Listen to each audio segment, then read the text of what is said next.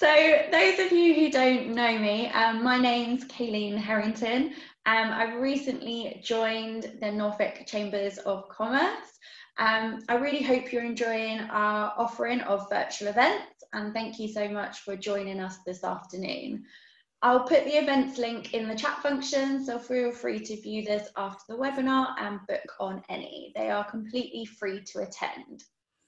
Also, if you'd like to present or speak with Norfolk Chamber of Commerce as part of our virtual event offering, then please get in touch with me. I'll put my email address in the chat function shortly as well. If you want to be self-employed but don't know where to start, or if you're picturing life as your own boss and don't want to be disappointed, then this webinar is for you. In the 60-minute webinar, Graham Phelps, trainer of brilliant customer service, will show you proven ideas for marketing, customer development and managing your micro business. You're welcome to ask him questions during the presentation, and Graham will also answer as he goes through, and we'll also have a live Q&A afterwards. So please feel free to use the Q&A function whenever you have a question. Graham, over to you. Thank you very much, Kayleen, and good afternoon, everyone. Welcome. And thank you for taking the time to dial in or zoom in, whatever the phrase is, to this webinar. My goal for you this afternoon is to give you some ideas, maybe some reconfirming of ideas you already have that might be useful to you or others you know about this whole area of being freelance. And now, whether you are full-time freelance, whether it's something you're thinking of doing, whether you do a main job and do a little bit of freelancing, these ideas will work. And they'll actually work for you as well if you even work for a company, as you'll see as we go through. Now, I put some slides together to give the event a bit of structure, and these will be available afterwards. I'm going to move through things quite quickly, so please, as Kayleen said, do fire off any questions you have during the Q&A button on the top or bottom of this screen. If I miss any, you can always email me or email Kayleen and we can come back to you that way. So without any further ado, I'd just like you to get started on this one. Now, this is the promise of this webinar, a highly practical training webinar that can save you time, money, and lots of late nights, and some proven ideas that really work. Now, just a little bit of context with this. I recently moved to Norfolk, and one of the first things I did when I got boxes unpacked was to join the Norwich Chamber of Commerce. But this was about a week before lockdown, and I was booked into this networking breakfast that never happened. But I thought, no, I'm going to stay with this. So I'm delighted to be giving back something to the Chamber of Commerce and to all you folks as well. I'm a great believer in the networking and the power of local chambers of commerce like this one. And I've been members of various chambers of commerce around the world many times. 6 things we're going to cover today: the OKRI model, defining your ideal customer, elevator pitch, a few marketing methods that I hope you find useful, some sales secrets, and finishing off with some ideas on working smarter. See, the thing about working for yourself is usually a feast or a famine kind of approach. You have more work that you can cope with or not enough. And when you get a lot of work, it goes late into the evenings, your weekends disappear. So I'm going to share with you my top 10 tips for apps that save you time. Now, what do you want to achieve from this presentation? Now, I'm looking down the list here, and I'm going to do a little poll in a moment. And it's kind of hard to guess, but I'd like you to ask yourself that question. Why am I here? Yeah, I don't mean in a philosophical sense, although that's not a bad question to ask occasionally, but why are you here right now? What is it you're looking for? What is the challenge that you would like a solution for? And maybe you'll find it. Now, as a background, I don't like talking about myself. Well, actually, that's not quite true. I do like talking about myself, but I think it's important to put a frame to this. When I first started working for myself about 30 years ago, and I used to say to my friends and ex-work colleagues, I say, I work as a consultant now. I'm a training consultant. I'm a business consultant. And they would look at me and go, oh, Graham, never mind. You'll find a job soon. You see, 30 years ago, being an entrepreneur, running your own business, what Kayleen called a micro business, wasn't quite as aspirational as it is now. right? So it was quite difficult in those days to explain to people what you liked about working for yourself. Terrible hours, but a great boss, I used to tell people. Now, 30 years later, I'm still doing it. I can't quite believe it, really. In that time, I've trained 25,000 people across 40 countries on a range of topics, usually business skills, soft skills. And I've written a few books along the way to while away the dull hours on planes. But I've become a little bit of an expert in these areas. And I begin now to find myself talking to people who want to do the freelance thing as well. And they're trying to pick my brain. So that's why this idea for the webinar came back. A quick poll or three. Let's have a few quick polls. Now I'm going to ask for Kayleen's help here. So could you share the first poll for me, please, Kayleen? Right, now if you've never done this before in the audience there, all you got to do is choose the question, the answer to the question which best describes your situation.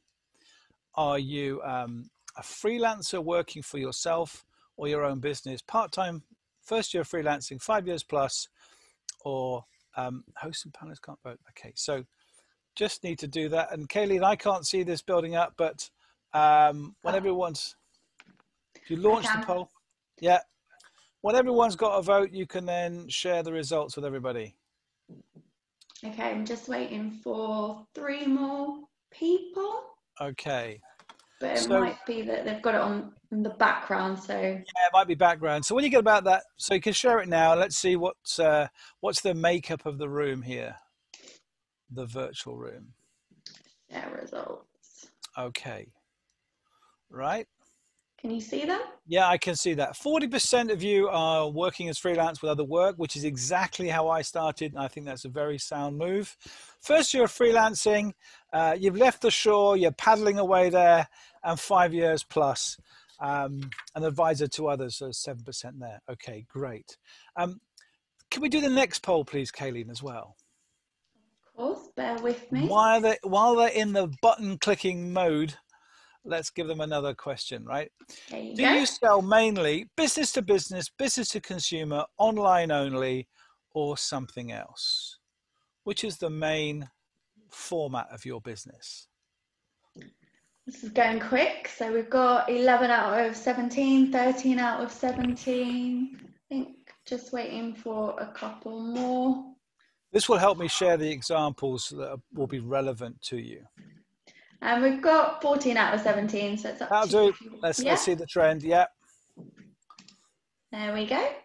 Okay. As I thought, looking at the list here, so 70% of people work in a business to business, or selling to organizations and companies. Okay, great. Thank you, Kayleen. 29% online only. That's interesting. Last one, last poll. Quick poll, please, Kayleen. Last one. Let's see what the results are for this one. There we go. The biggest challenge or question with regard to freelancing or running your own business, which one of these is your biggest challenge or question? Finding customers' time. They're thinking about this one. It's not as quick. So we've got 9 out of 17, 11 out of 17, 13 out of 17, 14. Right. Let's have a look, see what. This will be interesting to see what the trend is now. There we go. Okay, finding customers in new business, followed by time management and the lack of support and resources there. Yeah, that's pretty not common, but it's a trend. Yeah, you've got to get out there and make your own business, as it were. Managing your time is always tricky. And you do lack the kind of infrastructure support and sometimes the administration aid that you have working in a company. Excellent. Thank you for that, Kayleen. Thanks for that. Now, in setting up a freelance organization, whether you're running a big business or a small business, it's all about goals, and everything else is relatively detailed. But let's put some science to this. Many years ago, and I think probably one of the first business books I ever read, and this really does date me, was by Peter Drucker, called Managing for Results. And this was a groundbreaking book, and he talked about the idea of managing by objectives and performance management. And this was really kind of one of the first people to get out there and say that kind of theory. More recently, a man called John Dewar has written a book called Measure What Matters. Now, he was a big name with Google, and he was inspired by a guy called Andy Groves, who was a big driver in generating massive success for Intel. And they kind of took the managing for results ethos of Drucker and turned it into this nice, simple model of OKR. Objectives, key results, initiatives. That's what it stands for. So you have a big objective. It doesn't have to be a SMART goal. It just has to be something which energizes you and focuses you. Then you have the key results. These are more targeted goals where you know you're on track. And then you roll those into a series of campaigns or initiatives. Let me give you an example. Decide where you'd like to be in 2 or 3 years' time. Describe your lifestyle, the kind of clients, the business level you want to have, the kind of projects you're working on, and your income. And then work that backwards into a 30, 60, 90-day goal. What have you got to achieve between now and the end of the year? What have you got to achieve between now and the end of August? Because this will keep you focused. And then set down a series of daily or weekly activity metrics. In many ways, it's a bit like running a marathon. And I think that's a good analogy, because running your own business is not a sprint, it's definitely a marathon. If you enter a marathon, the best thing you can do is enter it 2 years ahead. And then you set the kind of training routine you need, but every single day, every single week, you've got to have a target for how many miles you put away.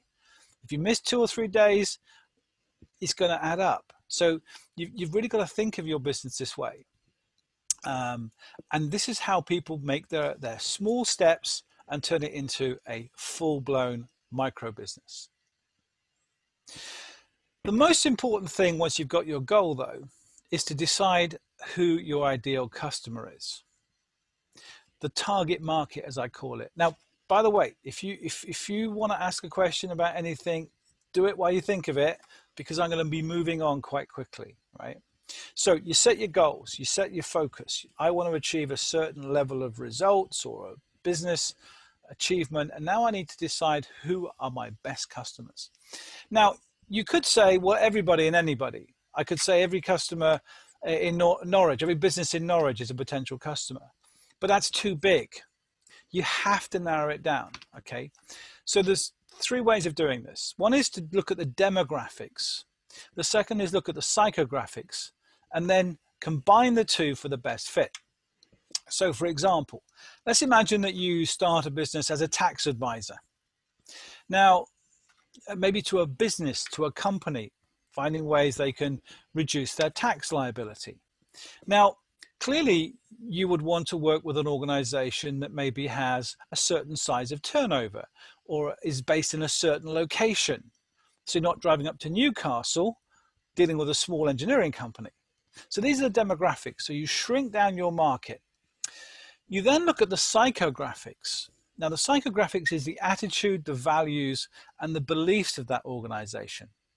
So you wanted to find an organization that believes in consolidating their profitability, in maximizing their profits and their tax liability in a constructive and legal way. Now, not every business has that as a priority. So you need to then further reduce your target market and find the few best fit prospects. You're looking at a list of around 150 to 250 companies maximum. It might actually be 10 or 15 if you're really specialist. Okay, so it's the more specialist you can be, the more you can tailor your business, build a track record, and move forward. Another way to think about it is target marketing. So let's imagine I wanted to set up as a copywriter, and my particular speciality had been generated in the food industry. And I'd spent many, many, many years working in marketing and advertising and copy development in the food, hospitality, and food manufacturing businesses. So that would be a natural target market, because my TLC, trust, liking, and credibility, would be very high in that market because I got a proven track record. Now, it doesn't mean that you can't take business from any other client, but we're talking about proactive prospecting here. So you always have to have a focus on the most important likely prospect, because that way you minimize your rejection and you'll get that best fit idea. All right. And it's a very simple process. You just begin to think about and visualize the most important prospect in terms of demographics and psychographics. This also has a great benefit when we talk about referrals and also marketing as well. So if you haven't done that exercise yet, take a moment to do that and keep doing it regularly as we go through, because you've probably seen things have changed a lot this year. And so your best fit prospects from a year ago may not be quite as best fit as they are now. The elevator pitch, the impact statement, as it's properly known. So cool, because the idea is if you got into a lift in a large building in a city center and somebody got in the lift with you and they turned around and said, "Oh, hello, who are you?" And you introduce yourself. And they said, "Hello, good morning. I'm the managing director of, big scary insurance company." And they turn around to you and say, "So what is it you do then?" Now you've got as long as it takes for the lift to go up to the executive suite for them to be impressed by what you say. About 30 seconds, right? So if you can't really explain what you do in an empowering, engaging, and impactful way in 30 seconds, you're probably not going to do it in 30 minutes. So this is the idea of the elevator pitch. You can use it online, in your social media profiles, in emails, on the phone, at networking events, everywhere. But it also clarifies what you do, which is good for your own focus. So try and develop your elevator pitch, write it down, refine it, refine it, refine it. And then when you've got your 30-second impact statement, build one up for 3 minutes. There's a great book I just read recently. I'm a bit of a fiend. I was going to show you the cover here. A bit of a fiend for these books. And even now, I'm reading books all the time. This is called The 3-Minute Rule. The 3-Minute Rule. It's quite a recent book. It's by Brant Pinovidic, and it's brilliant, right? Big TV name producer. And he says, you've got 3 minutes to make a pitch. Because after 3 minutes, people start thinking of something else. Or you start confusing them. Or they start thinking of counter examples. So your elevator pitch is really important. Now, let me give you an example. If I was an HR consultant, I could phone somebody up, I could email them and say, I'm an HR consultant, I specialize in all manner of HR issues. And they go, oh, that's very nice. So you've got to tap into what it is that people buy when they engage you as a freelancer. So here's an example. You could say something like this. I help companies to increase employee engagement, productivity and morale, and also to save money on hiring costs. I also can help companies avoid expensive recruitment and management mistakes. See, that's important to most businesses. If you just simply say what you do, not what the benefit of what you do is, it doesn't quite empower you as being interesting and engaging. So start your elevator pitch with something along the lines, I specialize in helping businesses too. And then think of benefit statements, not feature statements. So a benefit is something that adds value, saves time, saves money, reduces hassle, convenience, consistency of results, risk, all of these things. So if you're a copywriter, think about what is the benefit of having great copy, or of using you as opposed to using another copywriter or using the in-house resource. So all the time, think about adding value. Now, this is also true if you sell online or if you sell to consumers. So let's imagine I was talking to somebody a few weeks ago who was an interior designer. And, they find themselves talking to people on the phone or on Zoom meetings like this. And they have to say, well, I'm an interior designer. And what they found very quickly is it's not everybody knows what an interior designer does or what the value is. So, is it sourcing supplies? Is it finding the right furniture and fabrics? Is it putting that aesthetic eye to the property that you're designing and developing and enhancing? Well, it could be any one of those three. or all three indeed. So make sure that your elevator pitch is that 30-second statement that gets the other person, the prospect, if you like, to go, wow, that's interesting.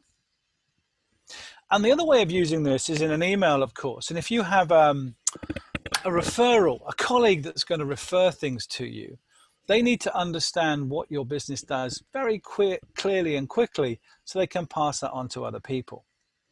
So it's a really, really good idea to practice that. And when I've managed large sales teams in the past, we've actually run competitions on this elevator pitch idea. And one time I got into quite a bit of trouble because we hired a crane in this conference center, and we had 500 salespeople, and we had this glass box we had built, and we hired this crane up. And people had to read out using a microphone this elevator pitch. But halfway through, unfortunately, the organizer stopped it because we were breaking every health and safety rule under the sun in this particular event. So never mind, we had to stand in the box on the ground floor. But it was an interesting exercise. And it's not as easy as you think if you've never done this before. So I'm going to go through the questions in a minute and come up with those. So you target your ideal prospects. You get your message really clear about what you do and what the value is of what you do. And then you need to tell people about it, right? So, and I always like to think of this as lunch money budget when it comes to marketing. And trust me, as a freelancer, I've wasted a huge amount of money on advertising and exhibitions and pens and gimmicks and gizmos and lead generation and telephone marketing companies and everything else with very limited success, I have to say. Now, what I'm going to share with you is some of the best ideas I'm currently using, and I know colleagues of mine are using, that really work. So let me just walk you through these. Now, I can't possibly do justice to this in the short time we have, but hopefully I'll give you some ideas. So the first idea is to buy a lucky cat. Now, you're going to think I'm crazy. I know this. I've got like 6 or 7 lucky cats. People, when they go abroad to like the Far East and Thailand and Vietnam and places in Japan, they bring me back lucky cats. And I'm a great believer of being positive about these things. And the lucky cat sits in the window and waves outwards. It has to wave to the outside, and it waves at the road or the street, and it waves money in. My cleaners years ago used to turn the cat round to face in the house, and I go, no, turn it round, wave the money in. So there are people out there looking to buy what you have. You've just got to find them. And you do that using emails, phone calls, networking, LinkedIn, and people you already know. If you go through your phone list later on today, or your Outlook or Gmail folder, think of all the people you know. Have you told them what you do? Do they know people that might be interested? Never sell to them, sell through them. Okay, so let's have a quick look at LinkedIn. I guess that many of you have got LinkedIn profiles and will tell me, yes, Graham, I'm on LinkedIn. Let me give you a few tips that people find really, really useful. First one, you've got to make your profile really good. If you sell business to business, find companies, follow them on LinkedIn, drill down to the connections. You can find job titles, by the way, and you can save that search. And you can communicate online with LinkedIn using emails and also content posts. And then finally, if you know how, you can extract people's emails and email them away from LinkedIn and even get their phone number as well. Let me give you a few instances. So you can see here is a couple of screenshots. This is my LinkedIn profile, and I'm always posting things up and changing it slightly to keep it fresh. And this is my list of connections. So the first thing I would do is every single day I go through and check who's connected. You can see there's a few people here. This was an hour ago, 14 hours ago, 16 hours ago, 19 hours ago. And I can't reply to them all because I get so many, but I try and respond and say, hi, thanks for connecting. What is it you do? Anything I can help you with? So I'm trying to have a conversation with people online. I'm a kind of early adopter of LinkedIn. And as you can see, I've got over 23,000 connections here. So I would encourage you to connect with everybody because this gives me an incredible contact base. The second thing you can do is to search for a company. So here's an example company in Cambridge called Arm. And you can see on the screen there's a little button that says follow. And that means I can click follow, and then all my followed companies, my target companies, are saved on my LinkedIn profile. So it turns itself into like a mini CRM. I can then click on the link and I can see all 7,800 managers who are on LinkedIn, and I can go down to any one of them and invite them to connect with me. So that's pretty useful. In the past, the biggest problem was finding the name of people in the right job roles. LinkedIn makes that so much easier. I can search for a job title. So in this example here, I'm looking for HR directors in Norwich who are a second level connection with me. And there's 217 of them. So that's 217 people I could connect with, or if I'm first connection, send a message to. And LinkedIn, by the way, will also suggest good people for you to connect with based on who you're searching for. So it couldn't get any easier. Post content, share content, comment other people's content, write articles. It takes a few minutes, yes, but it does get you noticed and people get commenting on it. And I think it's probably fair to say that I've had some of my best customers find me through LinkedIn because I've been proactive on putting articles and things at it. And I've even had people that I've not spoken to for sort of 10 years be able to find me and connect with me through LinkedIn. So it's hugely important. Finally, there's a little software program. In fact, there's several software programs, apps, I think young people call them. Old people like me call them software programs. And this is an online tool, and it's absolutely brilliant, and it's free for 100 emails. And you can see here, this guy is Graham Budd. He's the president and COO at Arm.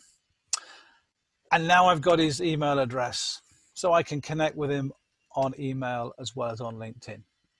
And I just have to plug this into my Chrome browser, and it makes prospecting so much easier and quicker. So these are just a few ideas. If you've got any questions, fire away. I'm not doing a very good job of handling as we go. I don't multitask particularly cleverly, so let's just go through a few more and I'll come back to the list. Now, referrals, such an important area, such an important area. And this is based on the theory of giving referrals, helping other people with contacts and connections, but then also asking for referrals for yourself. The 6 degrees of separation is a concept that came out many years ago, well before the internet. They now believe we're only 3 people away from anyone in the world. So somebody knows somebody knows somebody. One game I often play in my training courses is to say, let's imagine you needed a signed print or shirt for a charity auction. You know, Premiership footballer, a famous tennis player or TV star, and you wanted to auction this as a charity in a local school, for example. Now, if you didn't know anybody famous, you start asking around. Do you know somebody who knows somebody who knows somebody? And my experience tells me you're probably only 3 clicks away, 3 people away from someone who could send you a signed photo or a signed shirt. It's that simple. Now, we don't need a charity shirt. What we need is new prospects. So you contact people maybe that you know, that you used to work with, colleagues, doesn't matter. And you explain what you do, and you ask a very simple question. Do you know anybody who would find what I do useful? Do you know anybody who has this challenge or this problem? And they may say no. They might say, well, actually, my company does. Either way, you say, well, listen, if you do, please think of me and put me in contact. And this is such an important principle. Most people don't ask and don't ask enough. So make sure that you keep in contact with people and see the world as one of 2 kinds of people. Everybody in the world is either a revenue giver or a referral giver. And that's it. They can either give you a project or an assignment, or they can give you a contact. And this is a crazy example, but many years ago, I used to live in Hertfordshire, and I was at they invited me to speak at the Women in Networking group or something. Bizarrely, they wouldn't let me join. Go figure that.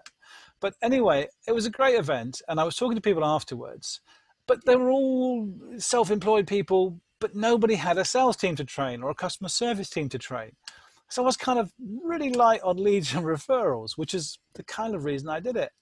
I was talking to this one person and I said, so what is it you do? And she said, well, my thing is I make very intricate candles, very specialized candles. I said, fantastic. And how many of these do you make a month? Hoping it'd be like a factory full. And she'd know about 6. So I thought, any challenges selling them? Do you need any help with your marketing? Nope. Okay. So I said, listen, what I'd really love to do is to find somebody who manages a customer service team or a sales team. Do you know anybody? And she said, well, my husband's the financial director of big name airline. He might know somebody. So sure enough, she put me in touch. He put me in touch with the customer service manager there, and it turned into a prospect. So all you've got to do is build a relationship and ask. It doesn't get much easier than that. Now, the 2 other things that are definitely worth following through is email. There's a very simple formula called the AIDA principle of attention, interest, desire, and action. And use that to structure your email. And send out lots of emails. Not too many, but just enough. Start off with a nice, clear opening. Tune into something called WIFM. What's in it for me? Lead with a benefit. Think about FOMO. What are they missing out on? People like to keep up to date. People like new information. But the most important thing you have to remember is to only sell the appointment, only sell the meeting, only sell the next step. Don't try and sell everything you do over the phone or over an email. Just say, I'd like to arrange a short meeting to discuss your approach in this area and keep you up to date. I'd like to share some ideas with you. It's my favorite phrase. I'd like to find out what you're doing in this topic area and share some ideas with you. It tends to work really well. People don't like to be pitched or sold to, but they do like to converse with like-minded professionals. Tell them what you have to discuss is new, you think they'll find it interesting, and maybe it's slightly different. Talk about your background and where you'd like to share some ideas with them. Work it into a very simple script, if you like, or a prompt sheet, and then make a few calls every single day. It's what I call my business marketing 5 a day. Not the fruit and vegetables. That's another seminar. I'm talking here about 5 personalized emails. Speaking to 5 new contacts every day.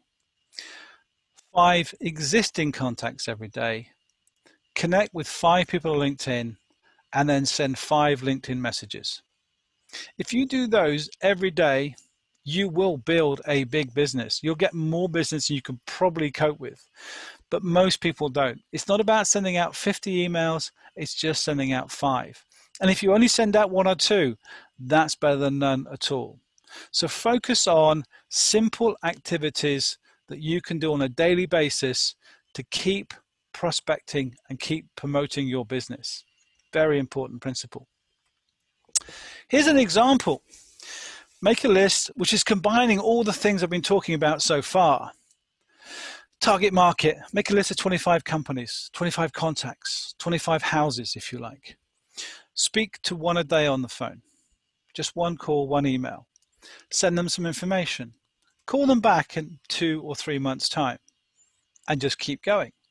This is the idea I call organized persistence.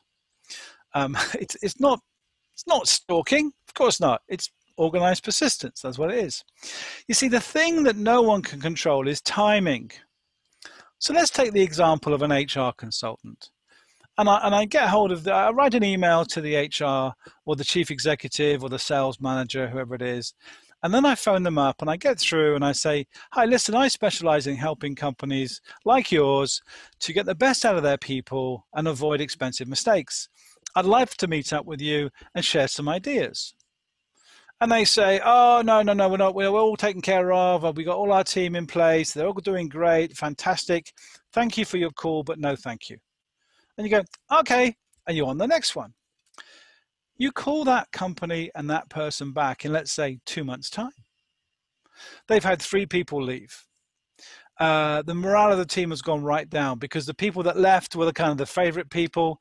You've had to tweak with the expenses and the commission rates, and so they're all upset about that. You're looking to replace people. You can't find what you're looking for. Looking at spending a lot of money on recruitment fees, and then you call. I specialize in helping companies. Do you remember we spoke about 3 months ago? And they go, oh yeah, you better come in and see me. So this is the secret of keeping in contact. If somebody says I'm not interested, it means I'm not interested right now. After the 4th or 5th attempt, the 4th or 5th contact, you are now familiar and they are more likely to accept your request for a meeting. And this is what social media is really about, is to make your name and your face and your business familiar to your target prospects. The 3 secrets for winning more business are these. Focus on the customer, persuade through involvement, and earn the right. Earn the right is about credibility, how you act, how you behave, the way you walk, the way you talk. If there's a phrase that I'd like you to remember from this simple slide, it's this: telling is not selling. Only asking questions is selling. It's really important. So focus on the customer's world, ask them questions, get them talking, and then position what you do as a solution or an improvement to what they have.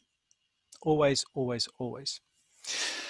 Now, we're getting towards the close now, so I'm just going to finish off the next few slides and then have a look at the Q&As, and I shall ask Kayleen to pick out any particularly, but if you wanted to just fire off a question now, anything that I've mentioned, please disagree, ask for clarification, or an example. Now, as I mentioned earlier on, you're either in a feast or famine situation, and nobody ever starts their own business to look forward to the administration and paperwork. If you're an HR consultant or an engineer or an interior designer or a copywriter, it's because you want to go out there and make a name for yourself and spend as much time as possible getting paid for those things and those skills that you love to use. So being self-employed or freelance means you have to do a lot of the stuff yourself that you don't want to do, like accounting and admin and tax and VAT forms and paperwork and all those things. You can tell I love paperwork, right? There's only 3 ways of doing it. You delegate it, you automate it, or you force yourself to do it. That's the last resort in my world. So I'd like to just share with this list, it'll be in the slides if you request them, my 10 favorite apps that help me run my business today. And I know many people feel the same about these things. The first one is, of course, LinkedIn. It is the biggest single asset for marketing anywhere today. And I'm talking about the free version of LinkedIn. I mean, I do have the Sales Navigator version, but you don't actually need it unless you're spending a lot of time on LinkedIn. Use a CRM. My favorite is one called Less Annoying CRM. I just thought the name was terrific because I've used CRMs for many years, customer relationship marketing, things like Salesforce and Dynamics and HubSpot and these, and they're kind of expensive and they're very complicated and they keep popping up and trying to sell you things. Less Annoying is like £10 a month and it does everything and it's so simple and easy and there's no upgrade. They keep trying to push you on. And so find a CRM that works for you, but that's my one of choice. Zoom, I couldn't run a business without Zoom. I can't do face-to-face meetings with clients, and I'm sure many of you have the same struggle, but most people are now conducting business online. Teams, Zoom, Get Meetings, whatever it happens to be. GetProspect.io is the program I use to get emails out of LinkedIn, and there's one called Lusher, which gets the telephone numbers as well. I get 100 emails free of charge, and I upgrade a little bit, and I can get a few more. It's terrific. Duck Soup, it's a very strange name. No idea why it's called Duck Soup. It's an automated LinkedIn connection tool and messaging tool. So I can send 200 messages a day to my connections on LinkedIn, and it doesn't take any of my time at all. It's like having a kind of freelance virtual assistant working through my LinkedIn profiles. Zoom Mail is nothing to do with Zoom that we're using now. It's an email system. There are others like MailChimp and MailerLite and people like that. But using a professional email marketing system takes a bit of time to set up, but long term, it does work dividends. A lot of businesses, big businesses too, do a lot of very clever sales from email marketing. Calendly, you can see on the screen, I've got a print of that there. It's an online diary system. I send people a link, they put an appointment in my diary. It's quick, it's easy, and it works really well with online meetings. It saves a lot of time going backwards and forwards trying to organize meetings. Buffer is a program that automates social media feeds. There's another one called Hootsuite, Meet Edgar. There's dozens of them. Pick one, load it up, and you can become a high producing social media ninja in your part-time spare time. It automates everything. It's terrific. Wave apps is what I use to do my accounts. For some reason, every time I turn the radio or television on, someone's trying to sell me a QuickBooks or a Xero or whatever it is. I've been using Wave apps for about 10 years. It's completely free.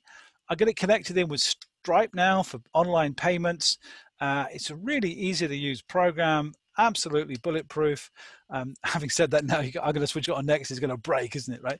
But find yourself an online, easy to use accounting system. It does my VAT, does everything. And finally, Google Enterprise or G Suite is a kind of industrial level version of Gmail and G Drive and all those things designed for business. And it's a fraction of the cost of having your own servers or own online systems and so on. So I would definitely recommend, if you're looking for a way of creating a corporate level email with your own domain, not using a Gmail or Hotmail account, go for that one. So hopefully in that presentation today, there's some ideas. Let's pause there and see what questions we've got, right? Have we got any good questions there, Kaylee? Anything you can spot? Thanks so much, Graham. I'm still blown away by how many connections you have on LinkedIn. I don't know if anyone else is. I even know a few of them, right? Go figure, right? Feel free as well for people to add more questions in. I know I was far busy listening than I was writing questions. So we've got a couple so far. So I guess we can go for the first one, which is, what is FOMO? FOMO. Well, I didn't know what this was until a while back, and someone told me it stands for fear of missing out, you see. And it's an internet kind of hashtaggy thing. I'm not quite sure what a hashtag is, but it makes me sound cool if I keep saying it. Fear of missing out. I used to express it as people love to be kept up to date. So, and that's kind of probably one of the reasons you're here today, is you want to keep up to date with ideas. And in the corporate world, people don't want their boss walking in and saying, "Hey, have you heard about this company?" Or have you heard about this principle? Or why aren't we doing this? So people like to keep up to date with something new, interesting, or different. And it's a trigger, by the way, marketing people use a lot. I remember reading the side of a packet of cleaning products in the kitchen a few weeks ago, and it said new, big letters, new, improved, right? And when I read the small print, it said new, improved packaging, same contents. But it gets people to buy it, right? So if you wanted to get in a meeting with someone, don't tell them what you do. Tell them you've got some new ideas that you've learned from other businesses you'd like to share with them. And they'll probably want to meet with you just to find out what they are. So that's kind of interesting.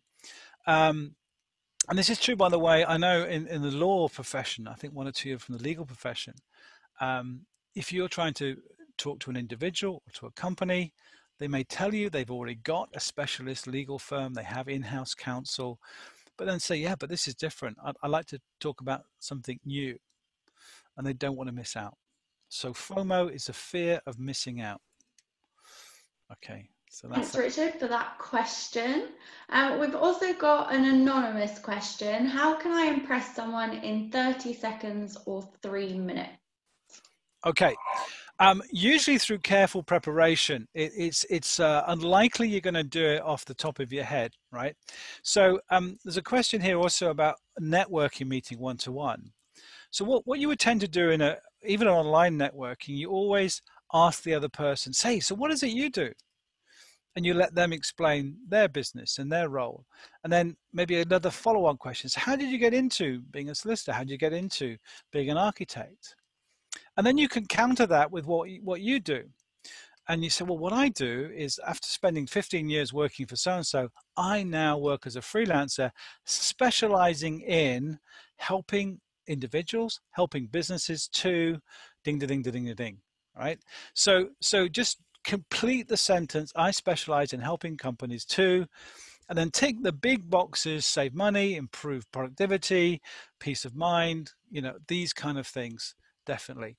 And the more you can specialize, the better. So I was talking recently to someone who's a family lawyer. And I said, well, what kind of family law do you specialize in? And they said, all kinds of family law. Well, if you introduce yourself to somebody in a networking event, that doesn't sound very engaging. So I specialize in, try and find that niche that you work in. That niche that you work in is very important. 30 seconds, practice it, write it down, memorize it. 30 minutes, 3 minutes, by the way, is 30 minutes with all the boring stuff left out. And I'm quoting from the book there. So it's absolutely true. If you deliver a 30-minute presentation about what you do, you've only got 3 minutes to make that big impression. Good. Thank you. Okay. So we've got a question from Rachel. Do you find telephone marketing works, i.e. cold callers aren't popular generally? Okay. Cold calling, people, how can I start this? Telephone works. It does absolutely work. If you start your own business, you've just got to get happy with interrupting people. That's it. You interrupt them every time you send them an email, you send them a message on LinkedIn, you send them a connection request, you make a phone call. Just get good at interrupting people. But you have a reason to interrupt them. Be interesting. Have done your research. But I don't believe in cold calling. I believe in something called warm calling. So what I would do, I send them an email or a LinkedIn message, and then I'd make a call to follow it through. Hey, listen, I sent you an email yesterday. I just want to make sure you receive that. And do you have a moment to talk right now? So I'm very polite. And by the way, my biggest tip, and if you think about me, I've spent a lot of time teaching salespeople how to sell. And I woke up a few years ago and realized the more you try and sell things to people, the less interested they are in buying from you. So don't sound like a salesperson when you phone up, right? Now, this might be easy for the most of you, but for me, I have had to unlearn that kind of, hi, good morning, my name's Graham, I'm calling from, I wonder if you're interested in, shoom. I get ringing tone so fast if I try that today. So I have to phone up now and speak very slowly and say, Mr. Johnson, I was looking at your website yesterday and I noticed that you've just recently unfurloughed a number of staff and opened some new branches. I wonder if we could have a quick conversation. I've got some ideas I'd like to share with you that I think you'll find of interest. So it's that kind of approach. But make 5 calls a day. Start off with people you know. Ask them if they know anybody who. And then send out 5 emails and follow them up. You will be amazed how much easier it is than you think. Absolutely. So you might think, I'm a terrible person encouraging people to cold call. But if you can work out a better or a cheaper way of targeting companies and making connections, please tell me. Absolutely. Okay, now I know we're running out of time and I know we're up against lunch. And there's one thing I've learned over the years is never compete with lunch. So I would like to thank you very much for the 2 most important things in the world, which is time and energy, and bringing it to the webinar today and supporting Kayleen and the Chamber of Commerce. And please do that because it's such an important function of bringing people together And the one thing I would say of being on your own as a freelancer is you're not on your own. There's an awful lot of other freelancers out there. And so get together online, get together for coffee, and create something like a networking group of your own, 5 or 6 people, ideally that can pass referrals to and fro. So if you're a quantity surveyor, have a friendly builder, a friendly conveyancer, a friendly legal person, whatever it is, so in the same sort of industries, but you can be a mutual support network as well. So, Kayleen, I'm going to hand back to you now. If you have Thanks. any There more is questions, send them one in. question that I One think is question. great Go on then. to end with. So this is from Stacey. Knowing what you know now, what is the one thing you'd say to yourself when you were thinking about setting up your own business? Do it. Just go for it. I've never regretted it. I had doubts, and for about 12 months, I did a job and worked freelance until I got the confidence. And I love what I do most of the time, apart from the paperwork. But put everything in place. Get yourself 3 to 6 months of a cash flow, if you like. Build your network and start. I mean, it never is the right time. It's only the time. So take time to plan, but when you're ready to go for it. And you will go through a lot of kind of dissonance, cognitive dissonance, but at the end of it, you'll get to the end of your 2 or 3 year goal and you'll be so satisfied because you've done it and you're working for yourself. That's it. Good question. Lovely. Thank you. It was. I didn't want to get it missed out because it was a great question. Yeah.